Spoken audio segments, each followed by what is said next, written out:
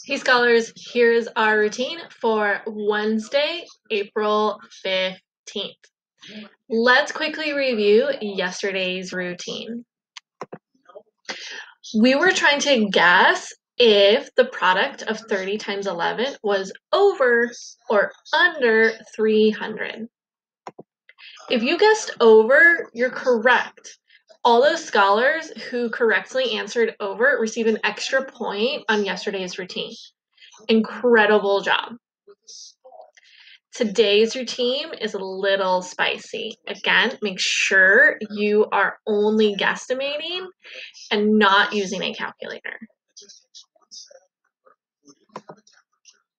Is 42 times 15 over or under 500?